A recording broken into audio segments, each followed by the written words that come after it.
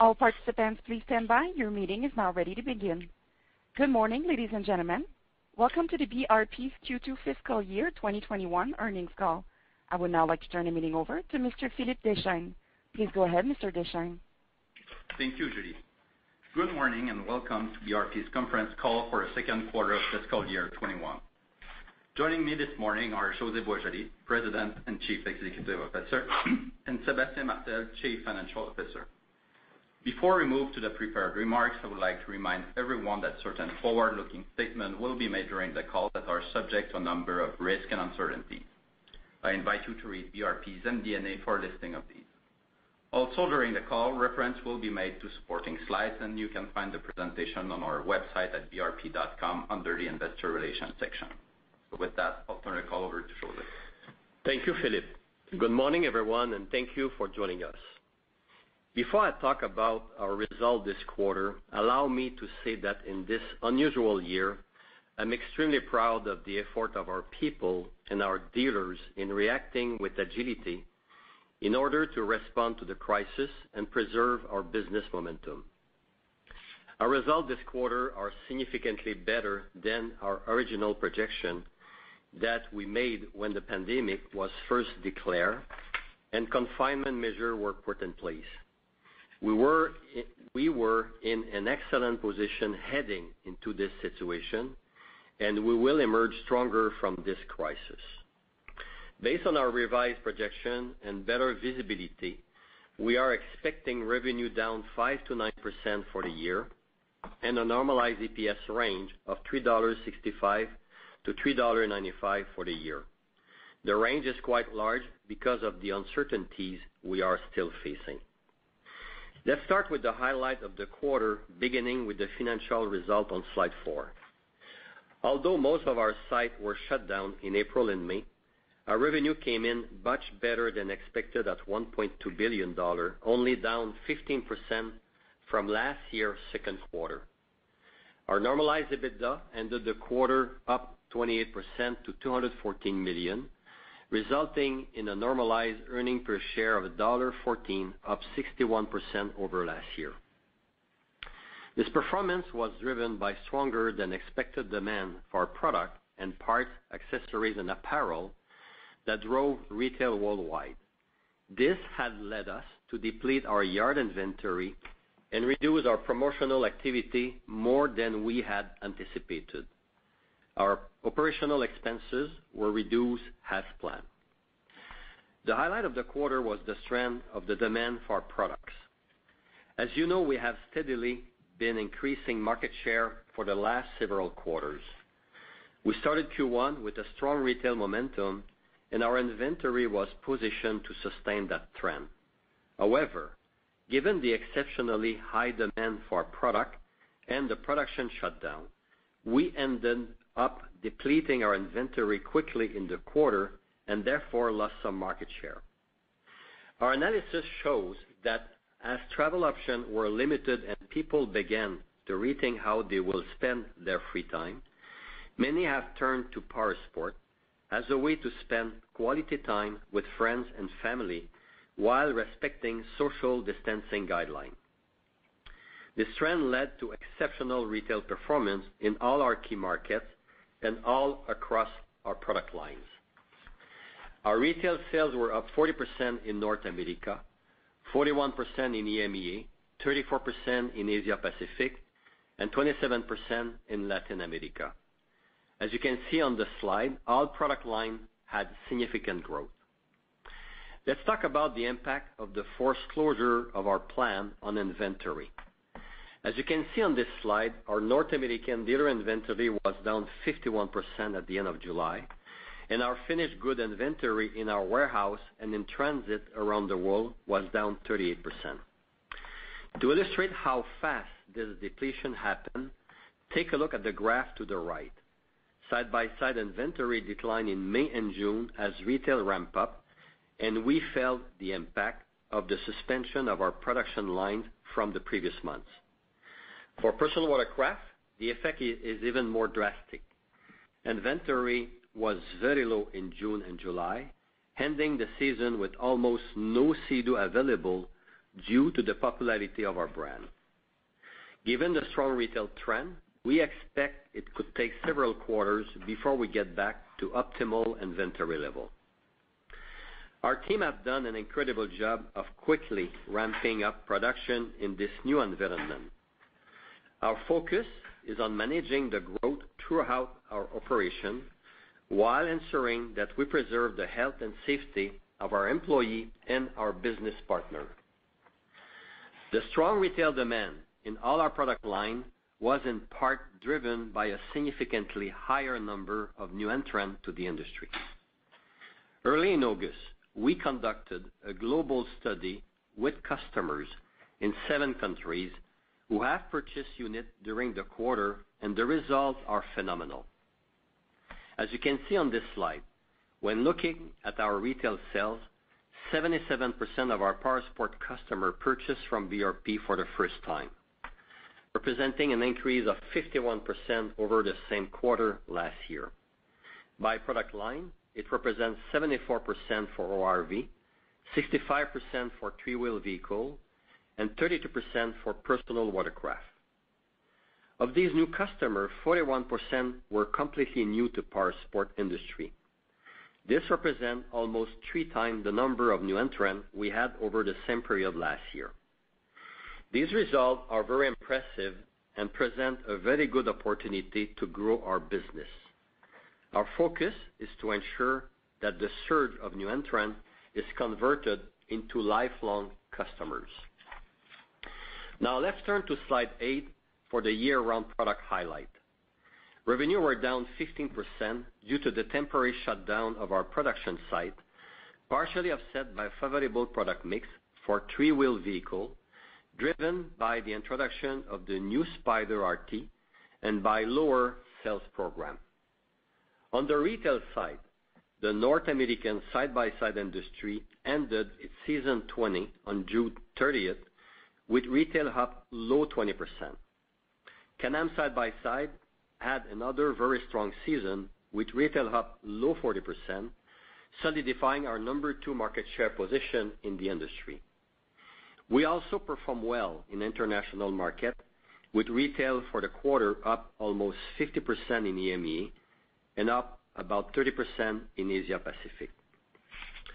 Now, not even 5 years after the opening of Juárez 2 facility, we have tripled the size of our side-by-side business, and our momentum remains very strong. To ensure we can maintain that momentum, we have announced the construction of a second plant dedicated to side-by-side in Juárez. This new plant will grow our capacity by about 50% and is expected to be operational by fall of 2021. Turning to ATV. The North American ATV industry also ended its season 20 on June 30th, with retail up high teen percentage. For the same period, our retail was up low 20% and ended the season with the number 3 market share position in North America. Our ATV business also performed well in international market, with retail up over 30% in Asia Pacific and over 50% in EMEA. Now looking at three-wheel vehicles. After a slow start to the season, due to the closure of riding school and licensed bureaus, and consequently the major readjustment of our marketing plans, when the situation turned around, our three-wheel vehicle retail picked up significantly, starting in June and has continued through the summer.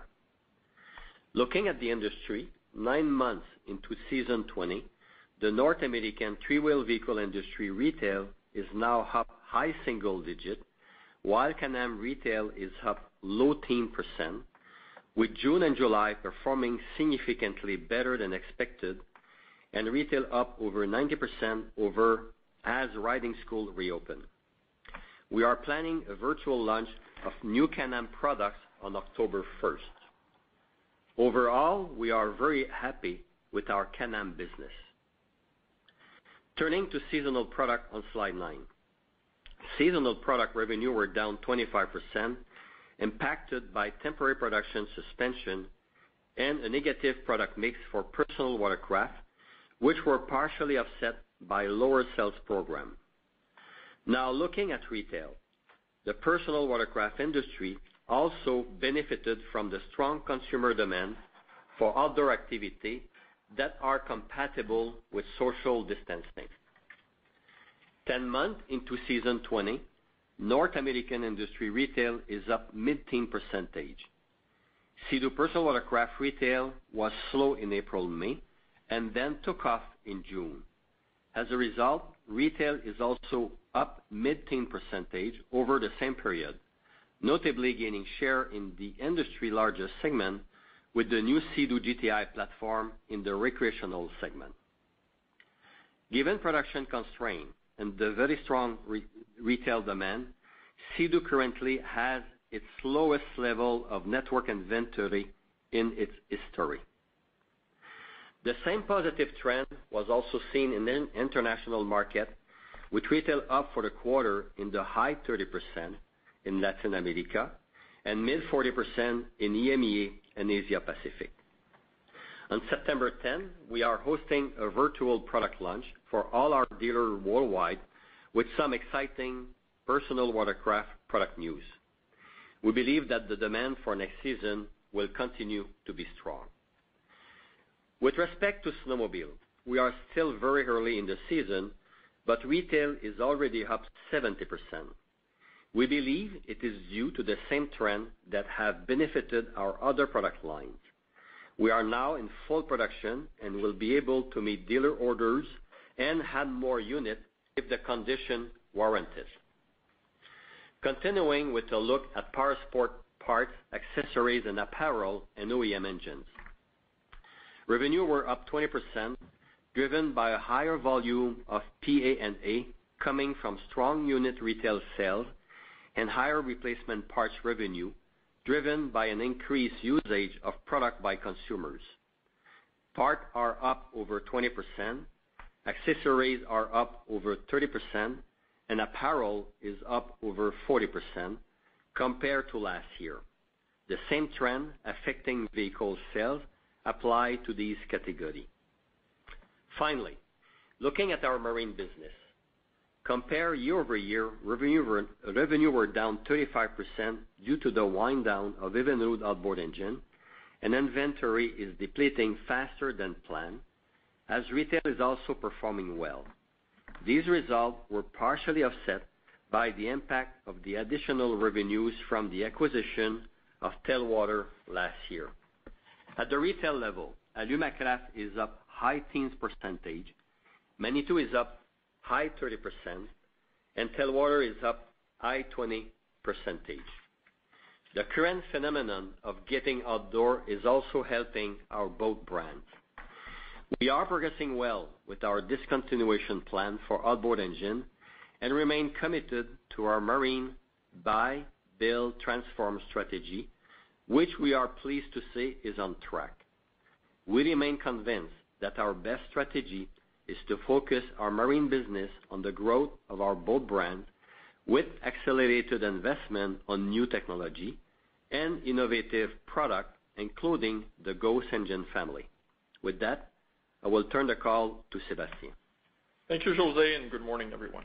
As José mentioned, our second quarter results came in much stronger than we were anticipating just 3 months ago, driven by the exceptionally strong worldwide demand for our products throughout the quarter. Our revenues ended the quarter at $1.2 billion, a decline of only 16% from last year, despite the significant impact from the production shutdown. Our normalized EBITDA was up 28% to $214 million, driven by improved adjusted gross profit margin and lower operating expense as a result of the cost-saving measures we have implemented to preserve liquidity, given the uncertain environment we were operating in just a few months ago. This resulted in normalized EPS of $1.14, up 61% from last year's Q2. These better-than-anticipated results, coupled with the significant efforts deployed by our teams to preserve liquidity, led to the generation of $248 million of free cash flow so far this year. And with over $900 million of additional financing we secured this quarter, we stand in a very solid financial position with about $1.1 billion of cash on the balance sheet. While we remain cautious about the current environment, our solid financial flexibility is providing us with the ability to be opportunistic and accelerate investments in the business to drive long-term growth for the company, as highlighted by the recently announced construction of a new side-by-side plant. Coming back to our revenue performance, our ability to generate growth in certain markets was driven by the inventory availability in our yard. At International, we started the quarter with a good inventory position, given that the region was more impacted by COVID during the first quarters, with revenues down 29%. As the region rebounded with strong retail demand, we were able to ship units from inventory and generate revenue growth of 15% for the quarter, despite the production shutdown. The story was quite different in North America. We started the quarter with lean inventory position in the yard, and we continued running lean all quarter despite resuming production, as retail demand continued to be very strong. I will come back later with the outlook on how we expect to fulfill demand for our products going forward. Our inventory of parts, accessories, and apparel was in a better position, allowing us to seize the market strength and deliver revenue growth of 20%, driven by strong retail momentum and increased consumer usage of their products. Now looking in more detail at the gross profit margin on slide 15. We gained 230 basis points of gross profit margin coming from volume, mix, pricing, and sales programs in the quarter. Foreign exchange rate variations were also positive for 40 basis points, leading to a gross profit margin before the impact of Evinrude outboard engines wind down and COVID of 25.2%. The Evinrude wind down had a negative impact of 330 basis points, and COVID, probably due to the temporary production shutdown and under absorption of fixed costs, had a net negative impact of 180 basis points. Turning to slide 16. Our quarterly normalized net income was up $32 million from last year, driven by a $75 million favorable impact coming from lower operating expenses resulting from the cost-saving initiatives we have implemented, and a favorable $8 million impact from foreign exchange. These elements were partly offset by the negative impacts of $41 million coming from volume, mix, pricing, and sales programs, $3 million coming from production costs and depreciation, and $7 million coming from higher financing costs. Turning to slide 17 for a look at our network inventory position. As José mentioned, our North American network inventory is down 51% from last year's second quarter, as we experienced exceptionally strong demand for products since late April, while our unit output was limited by temporary production suspension in April and May. The products that were the most impacted by this situation were SSV, ATV, and PWC, given the timing of the production shutdown and the retail growth. Inventory for these products is historically low, and to ensure that we meet demand, we have added production shifts and increased line speed. Looking further, the second dedicated facility to SSV we recently announced should provide us with greater flexibility for that product line when it comes online in the fall of 2021. As for PWC, we also plan on extending our production schedule, which will increase shipments in H1 of fiscal year 22. For three-wheel, we were able to produce additional units in June, and given that retail only accelerated later in the summer, the inventory is adequate, and we are maintaining our initial production plans for next season. Finally, for snowmobile, given the current trend for powersport products, we are anticipating that demand may come in higher than our initial plan, and we have extended our production schedule, providing us with the flexibility of increasing output to meet demand if required. We are pleased by the strength of demand for our products. We gained market share when inventory for our product was available, and we are convinced that as we build back inventory and sustain our fast pace of product introductions, that we will continue outpacing our industry. And now the guidance on slide 18. With both network and our yard inventory being at historically low levels and the solid trend that powersport products continue to experience, we have good visibility on the demand for products for the rest of the year and are comfortable issuing guidance. Looking at revenues, we expect year-round products to be flat to down 4% for the year, implying revenues for the second half of the year to be flat to up 7%, driven by growth in SSV and ATV, partly offset by a decrease in three-wheel due to a change in timing of production, leading to shipments being more concentrated into H1 of next year, and lower wholesale and international, driven by product availability. For seasonal products, revenues for the year are expected to be down 12 to 15%. When looking at the second half, PWC is expected to be down. The increased production for the upcoming season will mostly benefit next year, and we expect snowmobile to be down, driven by lower shipments in international markets. Power sports, parts, accessories, and apparel revenues are expected to be flat to up 5% for the year. And marine revenues are expected to be down 25 to 30%, with a decline resulting from the outboard engine business wind down. This is resulting in total company revenues that are expected to be down 5 to 9%. The normalized EBITDA is planned to be flat to up 5%, and the normalized EPS to end between $3.65 to $3.95, down 5 to up 3% versus last year. Our guidance range is wider than usual for this time of the year, as we still face uncertainties related to the COVID. While we have put in place strong measures to protect our employees, we are not immune to the potential risk that the virus could represent on the economy, our dealers, and our suppliers, which could lead to reduced demand, lower production, or increased costs, hence the wider range. In terms of capital allocation, our priorities remain on investing for future growth and preserving liquidity for what may lie ahead. For fiscal 21, we are expecting CapEx to be between $275 and $300 million, with over $200 million to be spent in the back half of the year, notably as we are ramping up the new SSV facility and continue to invest in product development. As for other capital allocation priorities, given the current context, we believe that preserving the strength of our balance sheet should be our priority, and we plan on revisiting capital deployment alternatives, such as reinstating buybacks or the dividend after the third quarter. Finally, turning to slide 19 for an overview of our expectations for H2.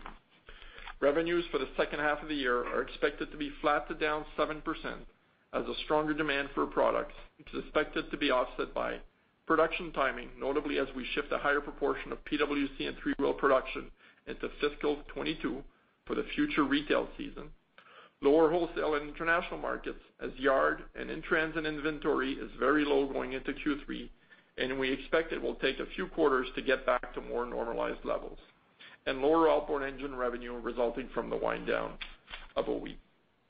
For the normalized EBITDA is expected to be down 5 to up 4%, with Q4 coming in slightly stronger than Q3.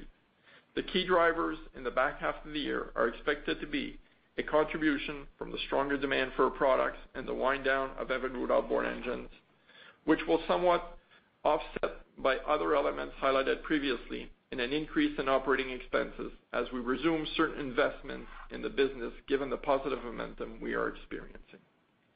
All in all, in light of the current environment, we expect a solid second half of the year and expect the momentum to continue well into next year when factoring the shift of personal watercraft and three-wheel production to next year, the need to replenish dealer inventory around the world, and the new SSV plant, which will come online in the fall of next year. With this, I'll turn the call back to José. Thank you, Sébastien. We have been fortunate in the current context that despite the real hardship for many people, the demand for our product is high. We anticipate that for a certain period of time, we will need to continue to manage risks, such as ensuring health and safety in our facilities and potential disruption to our supply chain. I would like to again express my gratitude and admiration to our dealers for their resilience and for our employees who have gone the extra mile in respecting all the additional health and safety measures we have put in place. This has been and will continue to be critical to our business continuity. We are pleased with the performance of all our product line and the progress we have made on our different initiatives. Based on the overall momentum we are experiencing, the new trends that have emerged, and our expanded consumer base, we are expecting the second half of the year to be similar to last year, and it bodes well for the year ahead. We are committed to ensuring that these new entrants and first-time owners are converted into lifelong customers once they have experienced our vehicle and boats. Although we expect there will be a lot of volatility in the next few months, In the mid to long term, we believe that we are better positioned than ever for success.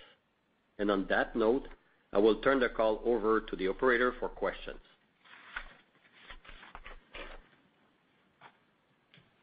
Thank you. Please press star 1 at this time if you have a question. There will be a brief pause while the participants register for questions. We thank you for your patience. The first question is from Steve Arthur from RBC Capital Markets. Your line is open. Please go ahead. Great. Thank you, and good morning. Just wondering if you can elaborate a little bit more on the current status of the operations at your plants. Just some sense of what level of utilization you're running at now and how much of an impact the local health measures are having, in particular in Mexico, and I guess finally just how the utilization should trend through the balance of the year. Good morning, Steve. All operations right now are running at full capacity, and we are able to operate without any efficiency loss everywhere in the world. Then we're quite happy, and I'm very, very impressed with our people who accept to put a lot of safety measure and the health care measure and operate efficiently in this whole context.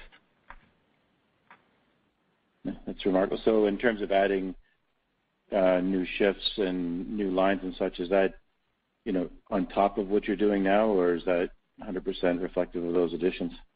No, we're running right now at full capacity everywhere. And obviously, we expect to have some here and there difficulty with supplier, tight delivery or stuff like that, but this is thing that we can manage. Obviously, like Sébastien explained in the guidance, we can overcome some small difficulty. Obviously, if there would be a whole reconfinement in a country around the world, that would be more difficult. But very, very happy with the way our people are operating our operations. Okay. And just a final one, just very interesting, your survey of customers and new customers in particular, 40% new to power sports. I guess on that, has there been an active marketing effort so far trying to attract these people, or is that just a natural flow of people looking for new things this summer? And I guess looking ahead. Oh, sorry, go ahead. Yeah, definitely. When all of this started and we saw the surge of new demand, we've done a detailed survey in March, and we've done another one beginning of August. And basically, to better understand who is buying and try to talk to them directly and encourage them to try our product. And obviously, for competitive reason, I cannot give you all the detail of our plan, but obviously we are in contact more and more with new customers, knowing who they are, trying to promote the experience they could have with our product. And just an example, in July, we've launched an initiative called the Uncharted Society. If you go on our website at brpunchartedsociety.com, you will see we partner with a lot of operators in North America. We believe we partner with the best into the industry, offering safe ride and high quality.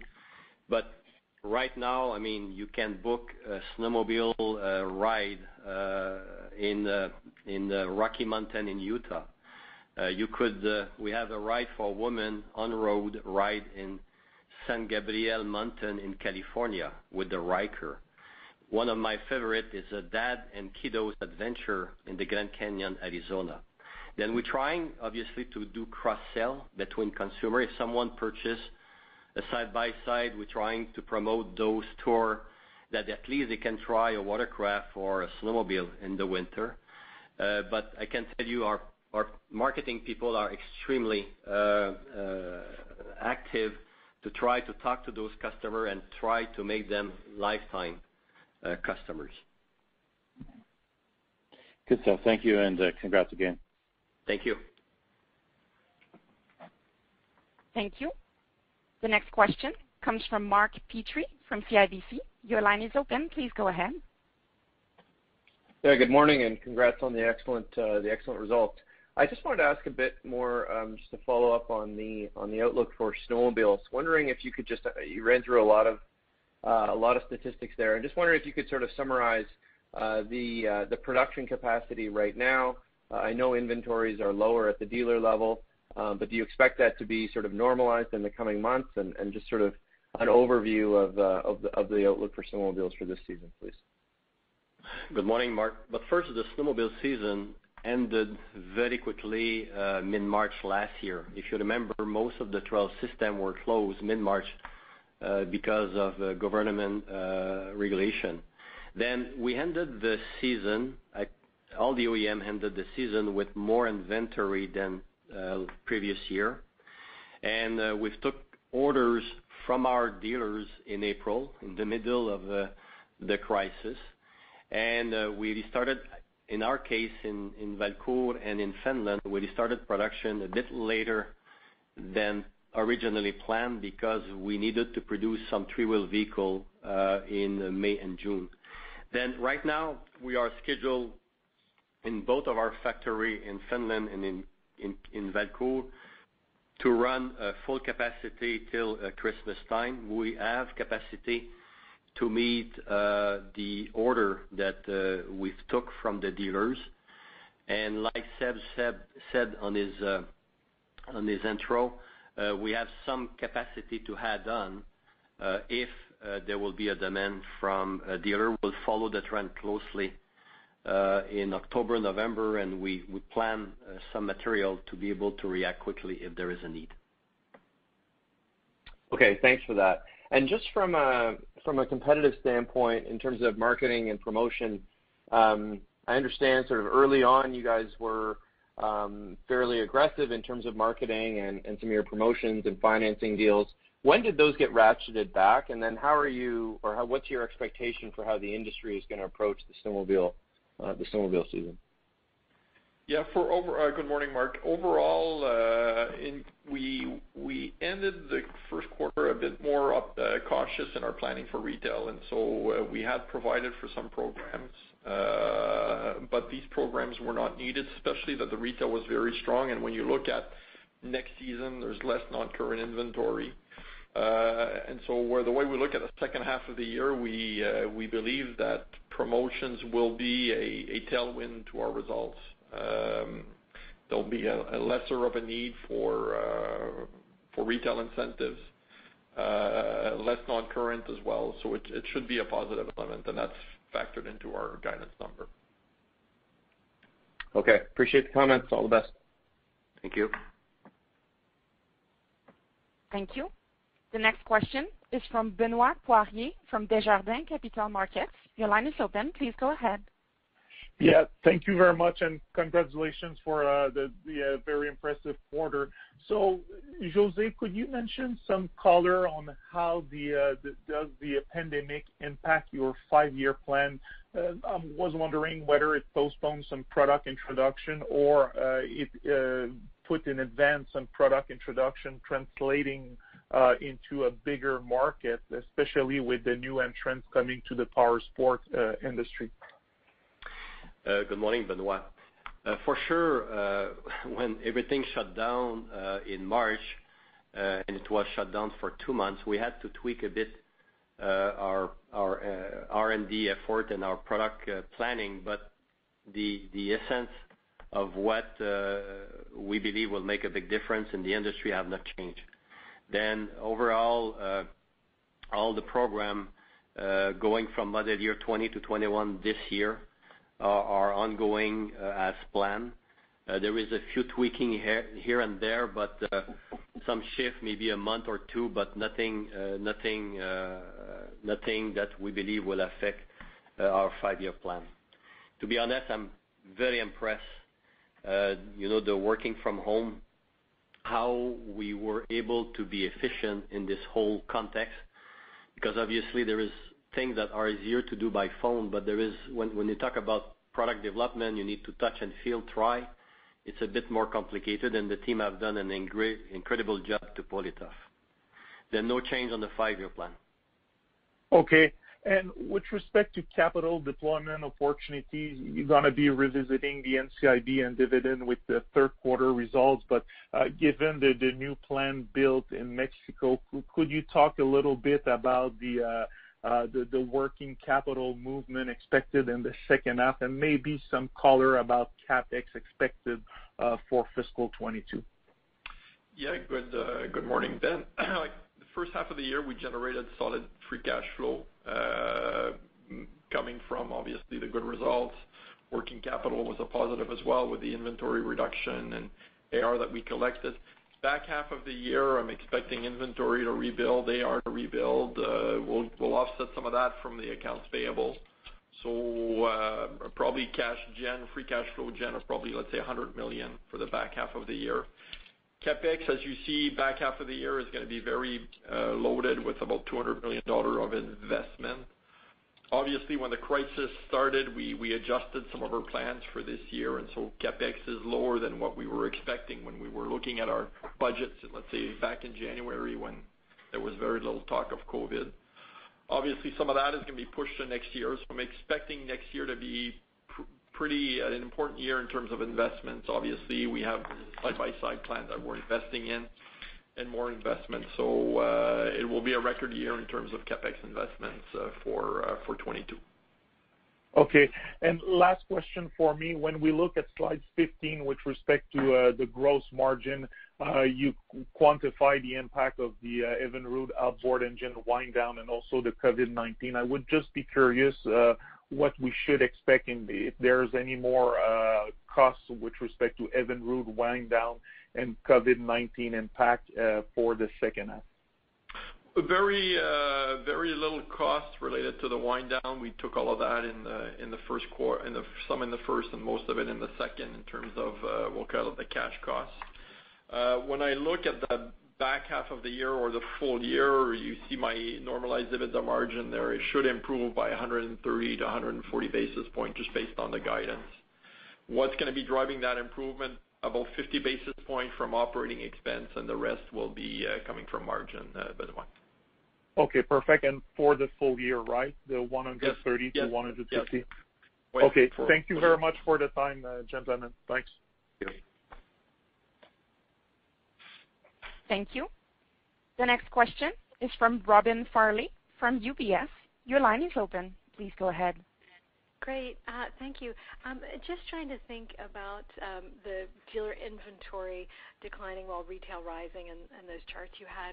I wonder if you can give us a little bit of color on kind of the rate of change in that retail through June, July, and kind of what you've seen now with most of August done.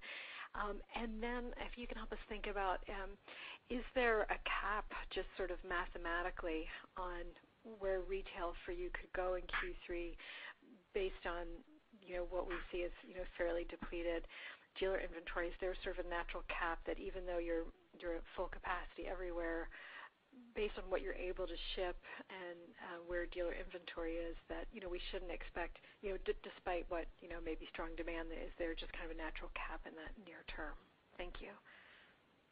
Yeah, good morning, Robin. Obviously, yes, the retail decline, the retail was very strong in the beginning of the quarter, and that retail growth slowed down as we saw our inventory go down. August is still very good. I'll remind you that Q3 of last year was a very, very strong quarter in terms of retail, especially in the month of August. Despite that, despite the low inventory, we're still up on retail for our ORV business. Obviously, as José mentioned, the inventory for PWC is super, super lean, and so retail in August is down. When I look at Q3 and the expectation for retail, there's a certain ceiling, yes, to what the retail could be. With low inventory in personal watercraft, snowmobile shipments that are a bit later than last year, we expect good retail, but not to the level where it was last year in terms of retail growth because of the whole inventory situation. And as we go into Q4, as the inventory gets replenished, we should see retail pick up. But for us, and as I mentioned in my prepared remarks, a lot of the units that we will be producing, especially for personal watercraft and three-wheel, will be shipped next year, and that's when we'll come back to more normalized inventory levels. So it'll take a few quarters before we stabilize the inventory in the network. Okay, and just to thank you for that, and just make sure I understood, you were saying snow is shipping later and personal watercraft inventory is super lean, and you said so retail would be lower there. You're saying retail down there just for the seasonal, but not for year-round, correct? Not for year-round, though. Yeah. Okay.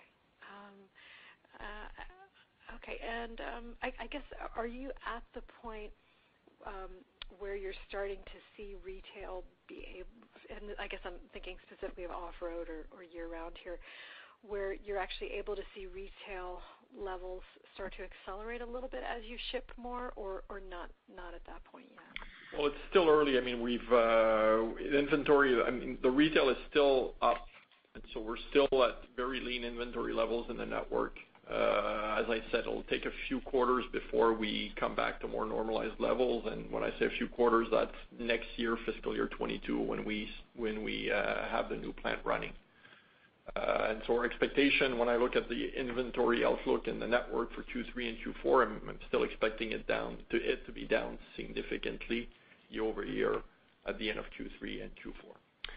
But maybe to give some colors, last year, like Sébastien mentioned, last year in August, just to give you some numbers, if I exclude watercraft to do the comparison because we don't have any watercraft this year, but last year in August, our retail between all product line except watercraft was up about 40%. And right now, so far in August, we are up, excluding watercraft again, a bit higher than 20%. And that's despite we're not optimum in inventory in some product line. Then we believe demand will be there. We believe every OEM is struggling with refiling the inventory, but the demand is there, no doubt about that. Okay, that's great. Very helpful. Thank you. Thank you. The next question is from Craig Kennison from EAIRD. Your line is open. Please go ahead. Yeah, hi. Thank you for taking my questions, and congratulations on the quarter as well. Wanted to follow up on Robin's question, just so I understand the retail comment regarding Q3. Seb, I think that you said not to the level of Q3 of last year. Did you mean the level of growth last year or the absolute level of retail? The level of growth last year. Thank you. And then wanted to dig into your survey, which is really interesting on first-time riders. And do you have any data on the follow-through of first-time riders? I'm imagining that people who buy maybe an ORV or some power sports equipment tend to buy one for the family, but may buy more as time moves on. So one question is just, what's the follow-through typically of a first-time buyer, either buying a new unit to replace that unit or adding units to the garage because it's such a great activity?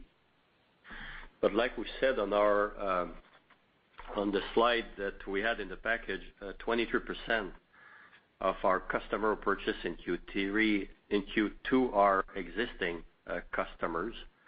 And this is lower because we had a surge of new entrants in the quarter. But there is no doubt, Craig, that we are all surprised by this surge of new entrants, and we're doing everything we can to give them idea how to ride our product, to do cross-product selling, and to encourage them to ride in different environments. Then this is our marketing effort, and we believe that opportunity will be there for, I don't know, I think we always knew that we were competing against leisure.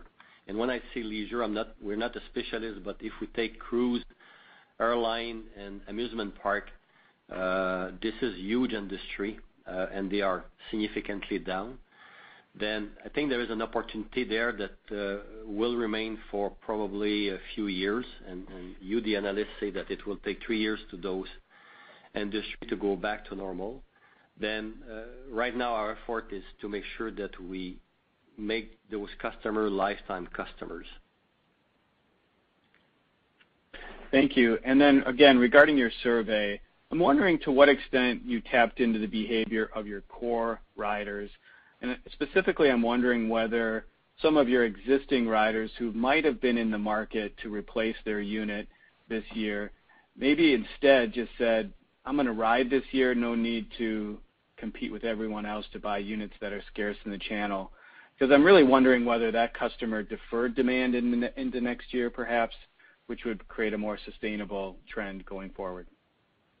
Yeah, I don't have, Craig, top of mind that level of detail. I'm sure our team has it, but for me, I don't have it at the top of our mind. Maybe one interesting data we can give you, and again, it's not for Q2, it's from March 15 to the end of July. The number of people who purchase who are between 18 and 44 years old, the number of people increased by 49% versus last year. Women, again, from March 15 to the end of July, plus 63%. And family, people who purchase a product to use it with family, plus 53%. Then it's coming new and trend, and we're attracting a more diverse customer base, which we believe is very healthy for everyone in the industry. Great. Thank you. Thank you. The next question is from Brian Morrison from TD Securities. Your line is open. Please go ahead. Hi, good morning. I just have a couple of follow-ups with specifics to prior questions. So maybe for Seb, in terms of the dealer catch-up with dealer inventory being down 51%, can you maybe just give us the dollar value of that to get back up to the optimal level for power sports overall and maybe specifically for PWC? Well, if you look at the outstanding inventory that's there, and it's disclosed that we have on our balance sheet, I mean, we're down almost $1 billion in terms of inventory in the network. And so in terms of dollar figure, that's what it represents. So it's quite sizable in terms of reduction. Okay. And then in terms of your CapEx, it's going to be at all-time levels for next year. I presume that's greater than $400 million. Yes, that's fair. Okay. And in terms of your leverage, your commentary about reviewing the dividend or NCIB, what would your target leverage be, assuming you have visibility going forward? Well, we've operated pretty much in the range of a net debt to EBITDA about 2 times, and that's an area we're comfortable. And going into the crisis, that provided us with flexibility of getting additional financing. And so obviously we'll continue having discussions with the board on what's the optimal leverage level, but lesson learned was that at these levels and with the type of debt structure that we had in place with a covenant light and long-term maturity was something that served us well during the last few months, and I think it's something that we will try to preserve going forward. Okay. And then last question, just in terms of obviously power sports very well, but also marine. The boat sales were incredibly strong as well. Just maybe an update on the boat inventory as well, where you stand on that front. Yeah, the boat inventory declined a bit, but not as drastic as what we had in the power sport business. Declined by about 25%. Thank you very much. Congratulations. Thank you. Thank you. The next question is from Greg Badishkanian from Wolfe Research. Your line is open. Please go ahead. Hey guys, good morning. It's actually Fred Whiteman on for Greg. If we look at the 3Q retail color that you guys gave, that was really helpful. But how should we think about market share against that backdrop? Should we expect more share loss into next quarter? It all depends on the inventory position of our competitors, and that's something we do not have visibility on.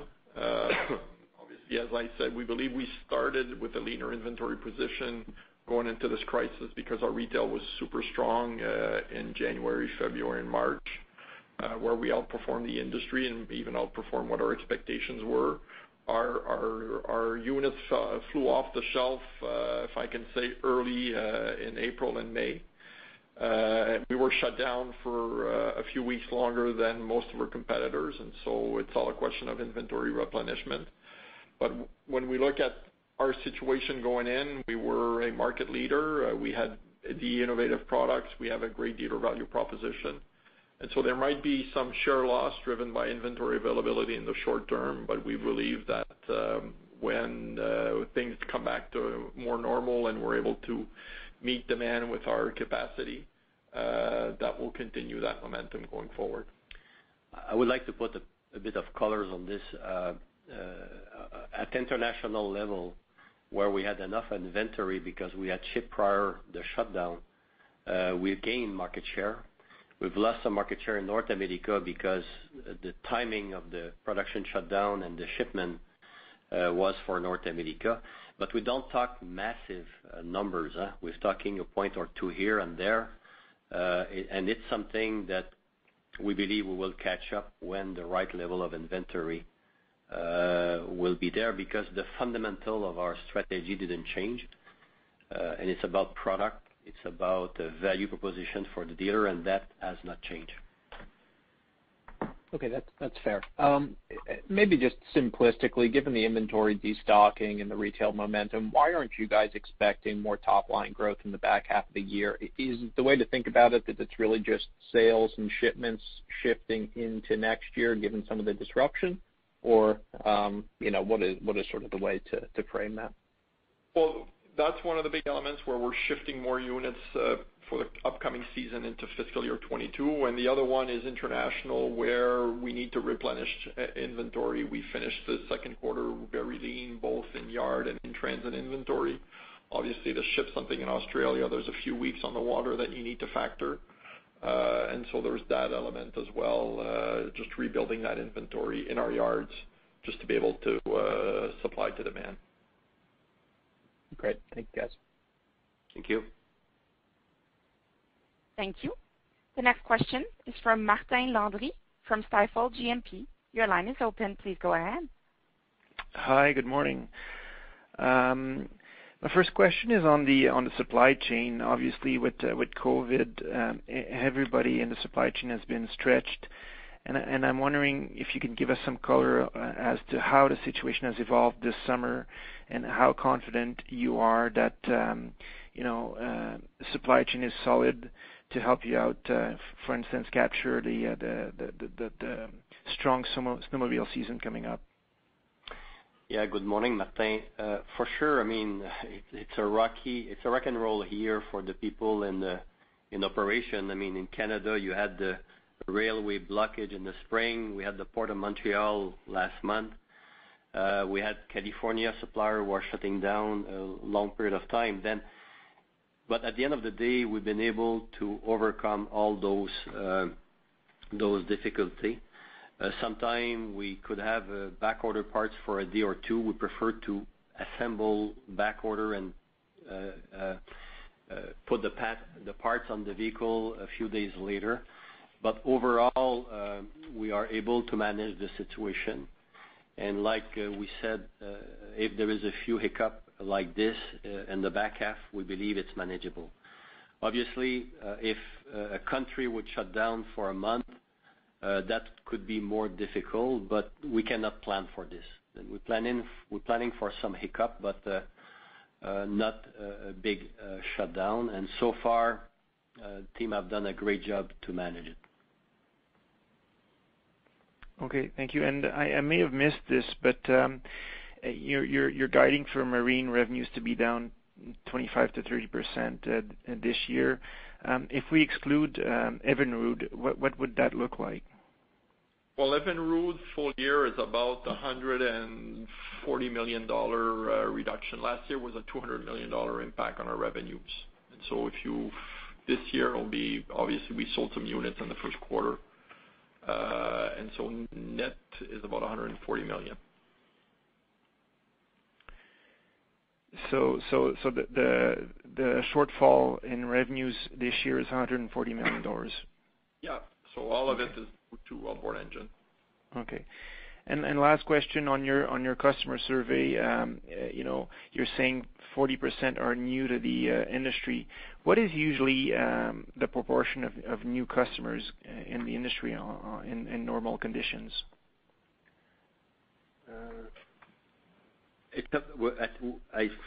I'm not sure 100%, but I think it's 1/3 of that. So 1/3 of 40%? Yeah. Okay. Okay, perfect. Thank you. Thank you. Thank you. The next question is from Cameron Doerksen from National Bank Financial. Your line is open. Please go ahead. Thanks. Good morning. I just wanted to dig maybe a little bit further into the margins in the quarter. Normally Q2 would be a lower margin quarter for you. Obviously, there were a lot of puts and takes this quarter, but I don't know if you can provide any more, color around, if we were to look ahead to next year and at Q2, is a 25% gross margin, adjusted, something that's an achievable number in a kind of a normal year, whatever that may be. But I just, any kind of, color you can sort of put around what a sort of more normalized margin might be here going forward.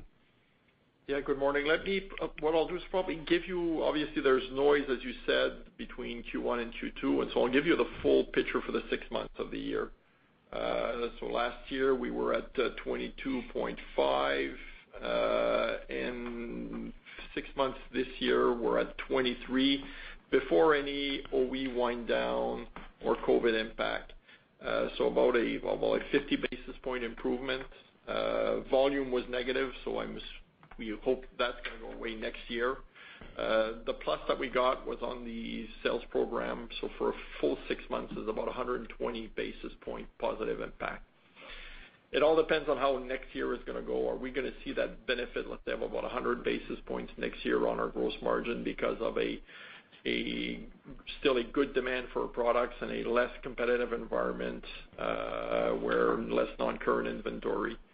So still early to call what next year is going to be like in terms of gross margin, but with better capacity utilization and potentially better sales programs, we might see a 100 basis point improvement in margin on a full year basis. Okay, and is there any of the, the sort of the cost savings you've achieved outside of the selling and marketing, are some of these more permanent as you've learned to do things more efficiently? Maybe there's more remote work, things like that. I'm just wondering if you can talk about sort of more permanent cost reductions. Well, the important one is our decision to exit the outboard engine business. Right. As we said in Q1, it's about a 60 to 70 cent EPS impact. This year, we should probably get about a 40-cent benefit of it, and that's going to obviously roll over in the next year, and we'll get the full year benefit. That comes from, obviously, the saving comes from operating expenses that are going away. And yes, there are some lessons learned, but obviously we are focused on growing this business, and so there's no big cost saving from working from home. There's a structure that's in place that needs to be supported. We'll have some employees working more remote next year, but a lot of them will still be in our premises, hopefully. And obviously we continue focusing on being efficient in how we run the business, and that's part of what we do every year. So we'll continue driving margin improvement. Okay, great. And just finally from me, just shifting gears, I wonder if you can talk a little bit about the used market for off-road vehicles and personal watercraft, maybe snowmobiles as well. Our understanding is that there's very low availability of used product out there in the market. So I'm wondering if you have any data on that, what the sales of used products have been. I know it might be difficult to track, but any data on that and what you think that means for new product sales as we look ahead to next year? Yeah, as you said, we don't have any data of the inventory out there by region, but one thing is sure, we heard a lot of dealers saying they are empty. Watercraft was totally empty this summer in North America, and I believe it's the same thing for off-road. Snowmobile, the season is just starting, but I was talking to a dealer Saturday, and there is a surge of customer at the dealership right now, and obviously the salespeople are saying buy now because we'll be out of inventory soon. Then I think it's all of this is very healthy for the industry and for the dealers, and we'll all gain from it. Okay, no, that's great. That's all for me. Thanks very much. Yep. Thank you. The next question is from Derek Dilley from Canaccord Genuity. Your line is open. Please go ahead. Yeah, hi, thanks. Just one for me. In terms of, given the strong demand pull forward here that we've seen, are you guys seeing any changes, early stages here in terms of dealer order patterns? Like, are dealers looking now to potentially hold more, product on their floors, just given the really strong demand that they're seeing? Good morning, Derek. First, we believe that in general, dealer don't like inventory, and some were complaining we had too much inventory. They had too much inventory before the COVID. Then we believe that this whole surge of demand could give us an opportunity, when I say us, the dealer and us, to maybe lower a bit the inventory in the network. It will take a while before we get there, but this is an opportunity that all of us together, the other OEM, the dealer and us, will run leaner on inventory and be more efficient. But it will take a while before we get there. Okay, no, that's helpful. Thank you very much. Thank you. The next question is from Jamie Katz from Morningstar. Your line is open. Please go ahead. Hi, good morning. Can you give us a little bit more color in the Canadian market? It looks like the sales there, or the shipments, decelerated a little bit faster than some of the other geographies, and I'm wondering if maybe it has re-accelerated and caught up to the other geographies since the end of the quarter. Thanks. Hey, good morning, Jamie. Canada was down in the quarter, obviously coming from the leaner inventory and the shipments of personal watercraft that we had to reduce. But the other big factor is timing in snowmobile shipments. We shipped less snowmobiles in the second quarter than last year. These are units that will be shipping in the third and fourth quarter. Okay. And then for the Unchartered Society program that you mentioned earlier, are you guys basically loaning units to these providers? And then if that's the case, are there some shipments that are sizable maybe that we should think about as this is initiated, relative to what it's going to look like next year shipping into that program? First, definitely, we partner with people that we believe are the best in the industry, and obviously they use our product, but we don't think it's meaningful in the overall thing. They have a fleet of vehicles that they turn probably once a year, but it's not meaningful in the whole thing. Thank you. Thank you. The last question is from Derek Johnson from BMO Capital Markets. Your line is open. Please go ahead. Great, thank you. The last three questions. So first question, your decision, the announcement on the new factory was made in early July.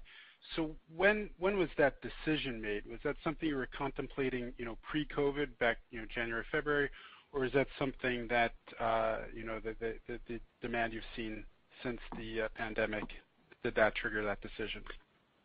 Good morning, Derek. As we've said, we were part of the analyst call last September. We were starting to plan for it.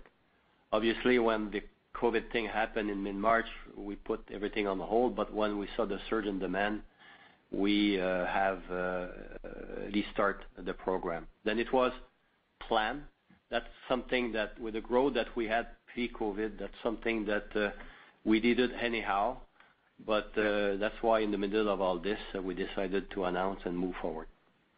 Okay, great. And then follow up on Fred's question for the second half, sales to be flat to up 7.